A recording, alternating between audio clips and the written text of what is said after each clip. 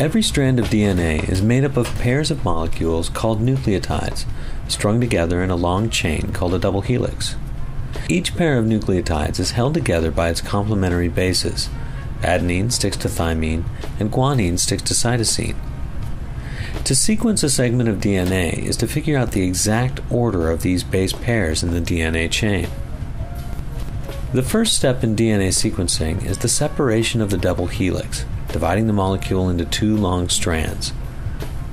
The single strands are then put into 4 buffer solutions that contain free nucleotides and an enzyme to help the nucleotides attach to the strands and rebuild the double helix.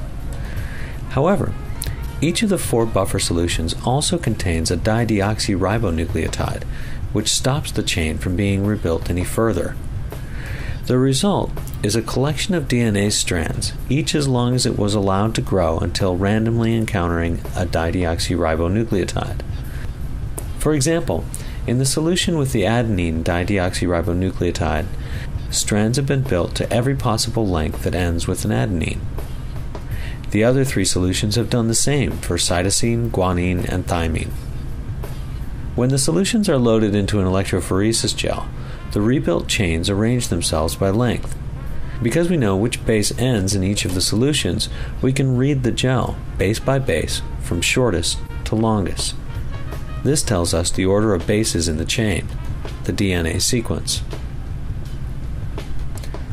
This experiment begins with 4 test tubes that contain the DNA segments we want to sequence, already denatured into single strands. Add to this the reaction buffer, which includes a number of necessary components. First, it contains all 4 free-floating nucleotides, adenine, cytosine, guanine, and thymine, which will attach to the single strands to reform the DNA. Also included are DNA polymerase, an enzyme that helps nucleotides attach to the strand, and a primer, which is a short strand of nucleotides already in the right order that will attach to the strand and get the process started. Most importantly, each of the 4 buffers contains one type of free-floating dideoxyribonucleotide.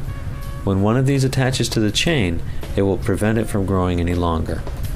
Once all the components are combined, put them in a thermal cycler to undergo PCR.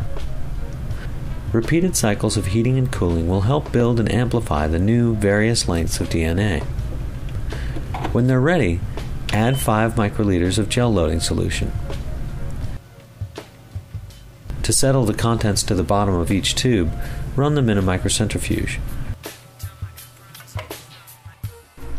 Agarose gel electrophoresis is a common method of isolating regions of DNA. A gel tray is prepared, with DNA samples placed in wells along one side. DNA molecules have a strong negative charge, so if an electric field is applied to the tray, they'll move toward the positive electrode. Agarose gels have microscopic pores, which act as a filter when molecules attempt to move through them. Smaller molecules will move through the gel more quickly than larger molecules. Those closest to the positive electrode are the smallest, and those farthest away are the largest. To prepare a vertical electrophoresis gel, first, carefully clean the plates with alcohol. Use petroleum jelly to seal spacers between the 2 plates. Clamp the plates together and tape the bottom edge to prevent leaking. Elevate the open end of the plates and pour agarose gel solution between them. Insert the comb into the top of the gel and allow it to set. When the gel is ready, remove the clamps and tape and place it in the electrophoresis tower. Fill the reservoirs at the top and bottom with buffer and load the wells. Connect the power source and run the electrophoresis for a time specified by your instructor. The time required will vary depending on the voltage used, but it should be several hours.